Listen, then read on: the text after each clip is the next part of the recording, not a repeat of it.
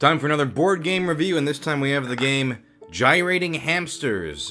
This was sent to me by Lion Rampant Imports. It is the unadopted version, so it's the 18+ version. The haphazard hoarding of hilarious hamster hordes. Okay, let me show you how to play. So in Gyrating Hamsters, every player gets 8 cards to start, and then you can choose 3 of those hamsters, clan hamsters from your hand, to be in your starting horde, and you place those face down. So I could pick these 3, and these are my starting clan. Once everyone's picked their 3, you flip them all over simultaneously, and you begin. So the way to win the game is to collect 9 hamsters from a single clan, meaning color, or a total of 16 hamsters altogether. So on your turn, you draw 2 cards, you play a clan card, meaning you can play any of the 5 hamster clans: Crimson, Forest, Midnight, Gold, and Violet. If you're playing with 2 to 4 players, you only play with 4 hamster clans. So I could go, I'll play High Hamster for the Crimson clan. Then you can play any additional card. You may play another clan hamster, or an action, an attack hamster, or a gyrating hamster card. So I could place, let's say, another Crimson card if I wanted. Here we have Hammered Hamster. I could play Gyrating Hamster, which you can play it as a wild clan hamster, or you can discard it and steal a hamster from everyone else's horde. Let's say I play another Red Hamster from my Crimson clan. Now, some clan hamsters have a special action when you have 2 or more in your hand. Like this one, the Headless Hamster. Draw an extra card per turn when you have 2 of these. Okay, that's a pretty nice little action. The Homeless Hamster, play an extra card per turn when you have 2 of these. So since I have 2 Headless Hamsters, I can get an extra card when I draw. Attack hamsters like this Hitler Hamster. All other players must discard 2 hamsters from their horde. These count toward your total horde when you play them, but they are not part of a specific clan. Action cards are played during step 3, and they let you do an action. This one says draw 1 card from another player's hand and play immediately.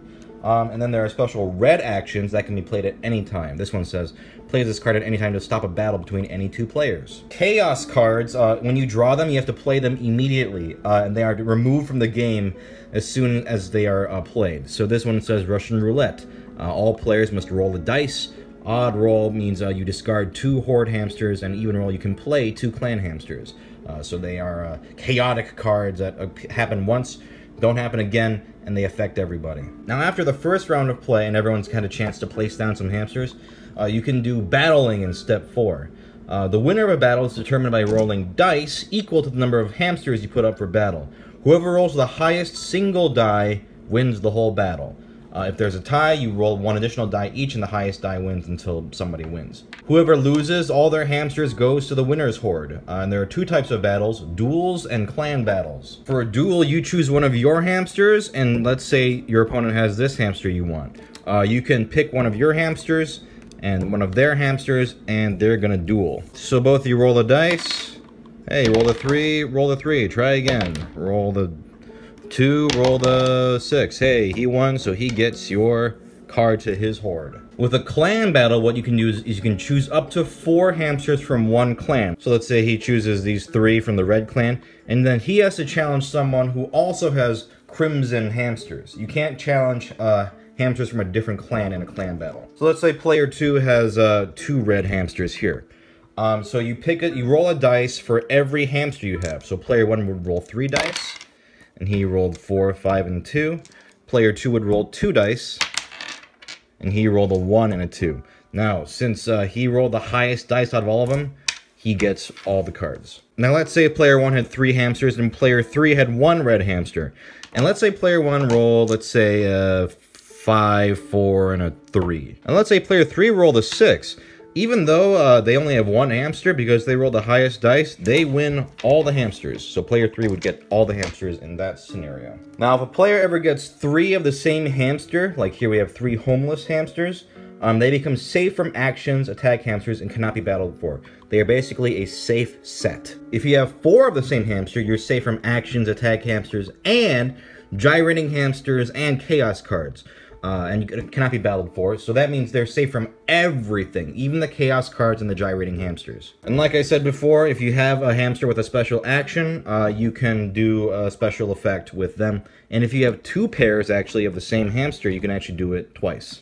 And that's pretty much it. There are other cards, like different attack cards, like there's Harambe Hamster. Take one hamster from another player's horde and add it to your. There's the Orgy Chaos card.